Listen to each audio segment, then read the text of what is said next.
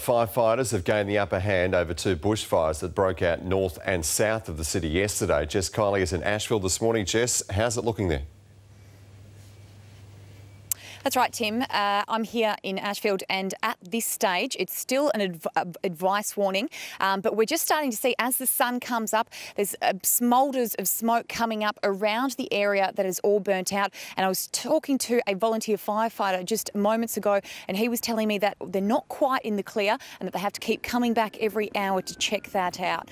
Now, as we saw yesterday, the fire came incredibly close to houses on Hardy Road, and I'm here right now with one of those residents. And Vaughan Ferguson, tell us what happened yesterday. When we actually heard about the fire, we rushed over, and I went up on the roof there, and my wife was down the bottom here with the hoses, and we could actually see the fire was actually heading straight towards the house. The little tree behind us and these big trees were fully engulfed in flames. And we could see that the flames were starting to reach the other trees on the other side and the properties.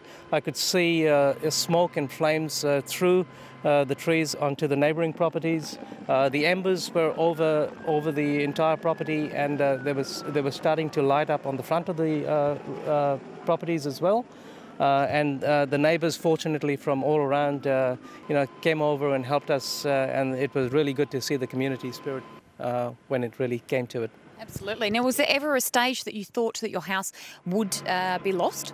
Oh, absolutely. It was pretty scary because, like I said, the smoke was so thick that we could hardly see what was happening, and we knew that the trees along the side of the property could catch alight at any time, and it could head straight over for the properties. It was very, very scary. Yeah. And as we've heard this morning, Vaughan, DFS has confirmed that it was deliberately lit, obviously coming so close to your house. How does that make you feel?